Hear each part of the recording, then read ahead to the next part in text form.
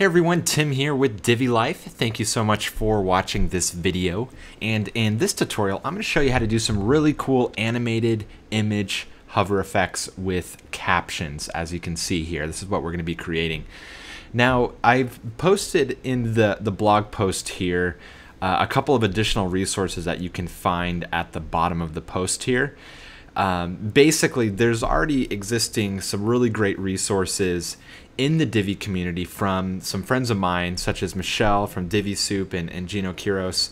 And they have tutorials that do some similar things, as well as a plugin by Terry Hale that's sold over at Elegant Child Themes.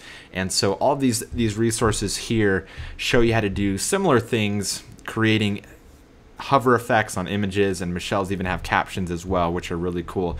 And so I don't want to take any thunder from them, so that's why I've included their posts in this blog post here. But the reason why I'm doing my tutorial is I actually got a lot of requests. I built a website using Divi, of course. The website's called MendocinoFarms.com. It's a sandwich shop based out of Southern California. They have about 12, 13 locations now and growing. And when I built the site, I built a couple of really cool things into the website that are a little bit outside of the typical Divi features that are included out of the box, you could say, with Divi. And so I had a lot of people asking me how I did certain things, including these animated image hover effects with the captions, as you can see here. And then recently, over on the Elegant Themes blog for their Divi 100 series, this website was featured. And so it got a lot of traffic. A lot of people were asking in the Divi groups, as well as in the blog post comments, how I did certain things. And so this was highly requested. People wanted to know how I was able to do this. And so this tutorial is to show you how to do exactly that. I've changed out the images in text just so I'm not giving you a client's content. And these are free images I got off of Unsplash, I believe. So yeah, so let's go ahead and dive right in here. So you can follow along in the blog post. I'm going to be showing you exactly what we're doing step by step. So the first step to create this is to, of course, have a page, create a section with the row, and then we're going to be doing 1/3, 1/3 columns, as it says here. So I have go ahead and create new page. If you already have an existing page, obviously you would skip this step. If you are planning on putting these image features with the hover effects onto your existing page, you can go ahead and just add a new section. I'll go test page. Of course, I will be using the Divi Builder. And so I'm going to go ahead and click Insert Columns. We want to do 1/3, 1/3, 1/3. All right, so now what we're going to do is we're going to insert the code module. So I'm not going to put any code in here yet. I'm just going to duplicate these out here. All right, so now I have the structure in terms of Divi. Now I'm going to put some content inside of it. So the basic framework for this tutorial is it's some HTML with some couple of images and then some CSS to format it and do the animation. So let's go ahead and start here. So I give you the HTML exactly how it is in my demo site here. But then at the end, I'm going to show you what you need to change to actually sync up the images and change the text and so forth. I'm going to go ahead and start pasting this in here. All right, open this guy up. Come back here to the blog post and copy in column 2. All right. Copy column 3 HTML. Paste that in there like so, and then come back here. Now we can see the next step is to copy and paste the CSS. All right, so I'm just going to drag this all the way down. It's kind of a lot. I apologize. It extends the length of the blog post vertically quite a bit.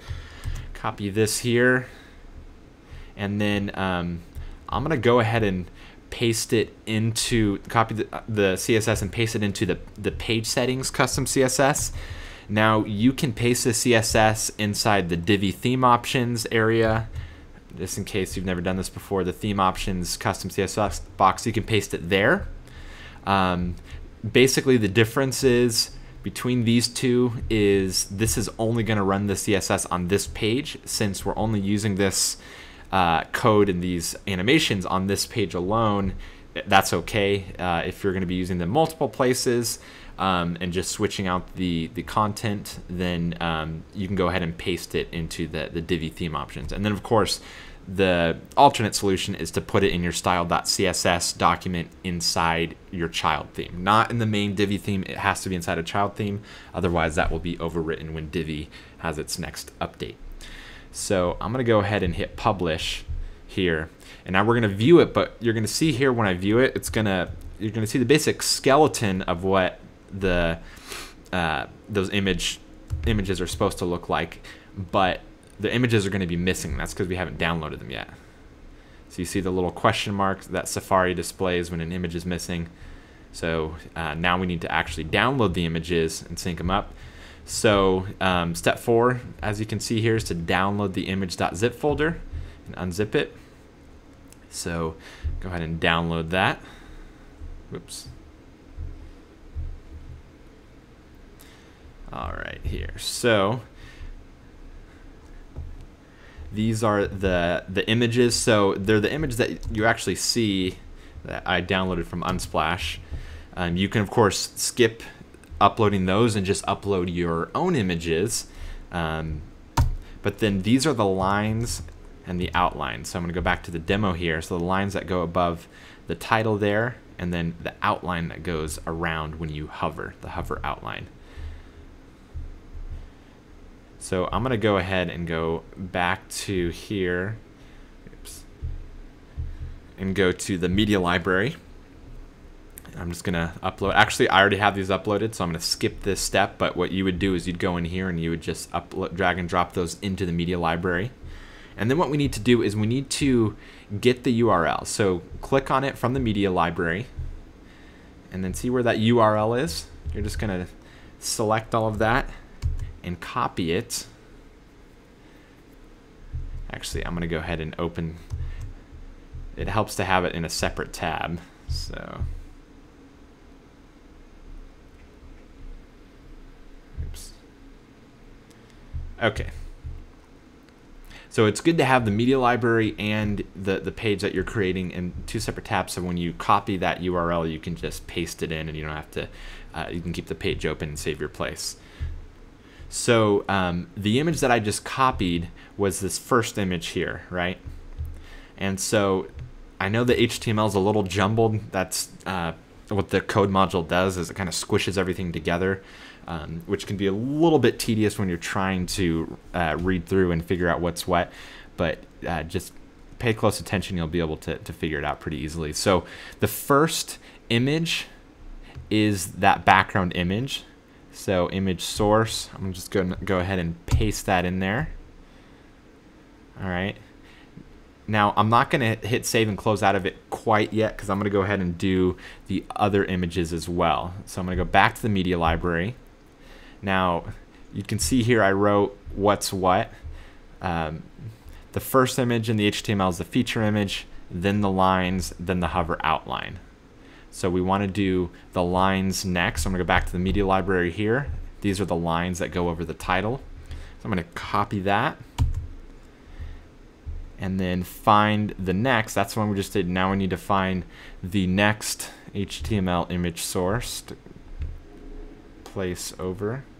And you can actually look and see the title lines.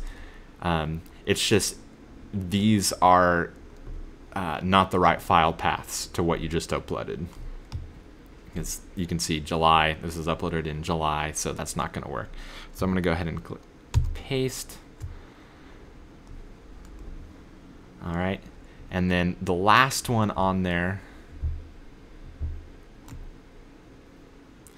is the outline. So that's the third one we need to do. So I'm going to go back here to the media library and find, let's see, where did it go? Here's the outline. Okay, you can't really see it because it's white, but copy that, come back over to the page and find that last image source for the outline. There it is right here. So I'm just going to go ahead and paste over that and hit save. Now I'm going to do this 3 more times. So I'm going to do a little bit quicker now that you see me do it once. So I'm going to find the next image here. Copy and paste over the source. All right, now I'm going to grab the lines.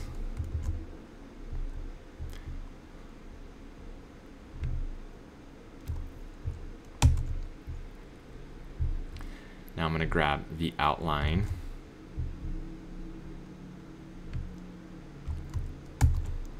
Hit save. Now do this for the 3rd column module here. Grab that last image. And of course, if you're using different images, you would use your own instead of the ones that I provided in the download zip folder.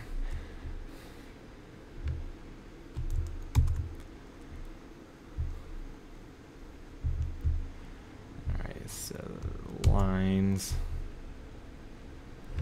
All right, almost there. Just one more image to copy and paste. Outline, go back here. And I had trouble finding it. There it is. Perfect. So I'm going to go ahead and click Update. And I'm going to open this up in its new tab again. And now, as you can see, we have the hover effects just like on the Mendocino Farms website. So obviously you're probably not going to keep these same exact titles. You're not going to use the random gibberish sample text that I have on here, and you're probably not going to have it linked to the same thing either. So to change that, you just have to edit the HTML. And so just as we did swapping out the images, you're going to do the same thing. So again, I apologize that the code's a little bit jumbled there. It's just what happens in the code module. And so you can change the H4 to change that to whatever you want. And then, let's see, to change the link, you want to change the text that is, let's see, where did it go? Oh, right here at the very beginning. So the link you can change to have it go to whatever page you want. For example, if you were going to send this link to google.com, you just type that in there like so. And that is what you do. So this right here is the text, the paragraph text for the description. So it helps to have them all similar lengths so that everything looks even and it's lined up. So it might be good for you to type that out ahead of time and make sure they're approximately the same length. So that is it for the tutorial. As I mentioned in the beginning of this video, that there's some additional resources for you to check out that do some similar things. Michelle has some great articles on Divi soup. In addition to these, she has a lot of other, she calls them Divi recipes that you can find there. There's a hover animation effect from Gino that shows you how to add really cool shadow hovers for any module. So it's a little bit different, but still kind of along the same lines. And then if you want to add image hover effects with captions, similar to what we did, really great plugin over at Elegant Child Themes by a friend of mine, Terry Hale, that shows you, that allows you to have the plugin adds a custom module to the Divi builder with a bunch of different choices. So you can go over there, click on that link, and then it'll show you the demonstration and how it works. They have a really cool demo site as well. So I hope you found this tutorial useful. This is the first tutorial of DiviLife.com, my brand new website for my Divi products and Divi tutorials. So this post in particular is going to be a part of a series where I show you how to do different things that I achieved on this website. We'll be looking at how to do a fixed footer using Divi and doing a couple other additional things as well. All right, that's it for today, and I hope you enjoyed it. Have a good one. Bye-bye.